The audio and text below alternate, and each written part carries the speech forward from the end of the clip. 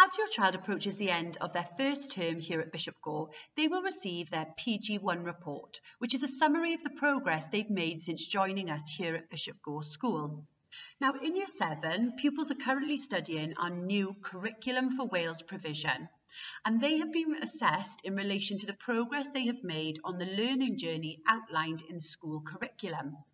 So as part of the new Curriculum for Wales framework, pupil progress is no longer measured against level descriptors or grades, as you may previously have been familiar with, and instead the focus is on progression and ensuring that every pupil makes the best progress possible. Now, all of our schemes of work in subject areas outline the expected learning journey for a learner in Year 7. And on the report that you will receive today, each teacher has reported on whether your child is making expected progress in their learning journey.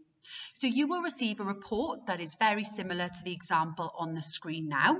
You will see it has basic information about your child at the top, and then on the left-hand side you have your child's progress grades. So each subject is listed, and then your child is given a code which relates to their progress in that subject. So EP means that they are making expected progress in their learning journey. That is really pleasing and means that your child is making the progress that we expect in relation to their age. If your child has been awarded AE, that means they are making above expected progress in their learning journey. So they are regularly demonstrating skills and knowledge that are above those that are outlined in our expected learning journey. And then finally, if your child has been awarded WT, then their teacher is saying that they are working towards the expected progress in their learning journey.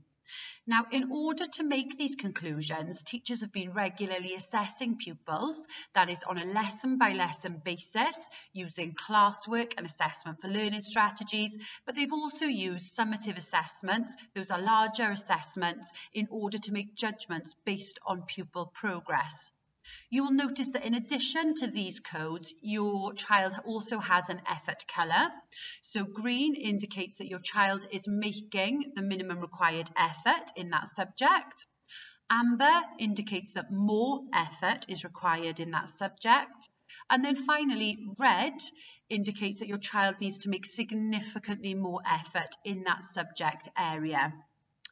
Finally, included on the report is some baseline data relating to your child, including their All Wales Reading Test age, their Welsh National Test scores, and also their MIDIAS data.